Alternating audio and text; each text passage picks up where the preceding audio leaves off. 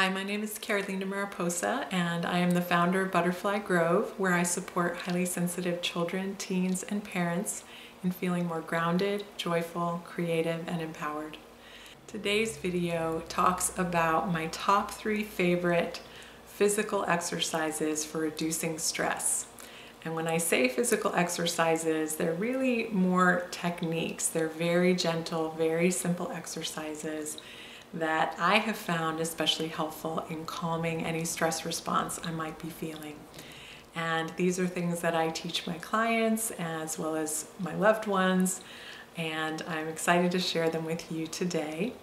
I encourage you to practice them with some self-awareness, and if you experience any discomfort at any time, stop, because the intention of these exercises is to promote relaxation and reduce stress.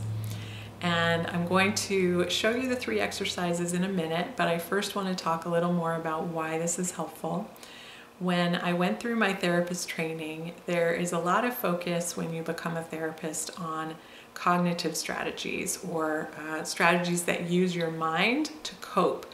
So you might be trying to change your thoughts from, quote, negative to more positive thoughts. You might actually be talking to yourself in a way that's soothing or affirming. Some people talk about mantras or affirmations. And if you're in the middle of a stress response, those can sometimes be helpful. But what I found is that when the body is really overloaded and overwhelmed, it's hard to get the thinking brain online to practice strategies like that. And a lot of people feel for that reason like they don't work. My belief is that they do work, but that your body has to be a little calmer and more receptive before they can actually be of benefit. And that's why I wanted to share these with you today, because I think both types of strategies are helpful. And I'm going to lead you through these exercises, and they may feel a little silly, and I encourage you to go with that, embrace the silliness, because the key is that we want to feel better, and sometimes we might look a little silly when we're trying to do that. These exercises can be used for anyone of any age, as long as they're able to mimic your behavior. So a really young infant might not be able to do it, but I have taught kids as young as 2 to do this, and of course adults are capable and everyone in between. So I encourage you, if you're a parent watching this, to practice these yourself as well as teach your kids, because what I find is, especially if my daughter, for example, who's 3, is having a big emotion, it takes me a lot of inner work to stay calm and present and not sort of get wrapped up in her emotions. So I will often just practice these with her. I'll say, oh, we're having some big feelings, so let's practice our calming down exercises together. And sometimes she won't right away, but if she sees me doing it, then she's more willing to do it. So that's just a tip for the parents out there when you're practicing these. So, exercise number 1 is an exercise that I found on Suki Baxter's channel. And Suki Baxter is on YouTube and has a channel that focuses on calming the nervous system with different types of exercises and techniques. And what I love about Suki is that it's very simple, all of her exercises. So I encourage you to check out her YouTube channel. But I'm going to show you the one that I use the most and find the most impact from. And that is a type of ear massage. And it may feel a little bit silly when you do it, but I encourage you to give it a try, because I've been amazed at how well this works. And essentially what you do is take a finger, index finger is good, and you're not going to stick your finger in your ear canal here. You're going to follow the curve of your ear, and if you loop around above your ear canal, there's a little hollow right there. Hope you can get a sense of that from the video. Suki has a whole video where she does a close-up of her ear. So I encourage you, if you're really having trouble seeing mine, that you check out hers. But the idea is basically put your finger in this hollow, And without pressing very hard, you just start rotating your finger. And what this does is it stimulates a nerve that is in charge of your stress response, called the vagus nerve. And if you're curious about the vagus nerve or polyvagal theory, which is where some of these exercises come from, I encourage you to do more research on that. By no means an expert, but I've done a little reading about it. And my understanding is that when you are rotating your finger in this spot, it is directly stimulating the upper part of your vagus nerve. It starts in your cranium, so in your head, and it goes down through your ear and your neck and kind of wanders through your torso. And you may notice as you're rotating your finger that your body starts to relax. It's amazing to me, like I said, that this works because it's so simple. If you're not feeling any benefit or any relaxation, you can switch the direction that you're moving your finger. And generally, you can do this for a set amount of time, like 30 seconds, 60 seconds, or you can do it until you actually do have a stress relief response. So you might notice your body physically relaxing, your breathing slowing down, your heartbeat slowing down. One of my signs that it's working usually on me is a yawn. And since I'm making this video, I'm probably not going to quite get to that relaxed state. But notice if you start yawning. I'm going to now do it on the other side. And another thing that I've read about that you might notice as a relaxation response is more saliva in your mouth. So, are you doing this with me? How's it feeling? I'm already noticing a big difference. Like I said, I'm not quite getting to the yawn since I'm on camera. Oh, I might get, oh, almost had one there. But hopefully you get the idea. That's exercise number 1. And take a minute, even if you've just done that and not felt any really obvious response, notice the sensations in your body when you're finished and if you feel any different. I know for me, I notice more kind of circulation around my ear, and my neck feels a little looser, my jaw feels a little looser. So that's a nice one. All right, exercise number 2.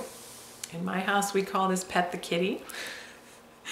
And this one is one that I learned in a video from Marissa Granville, who does Yochi.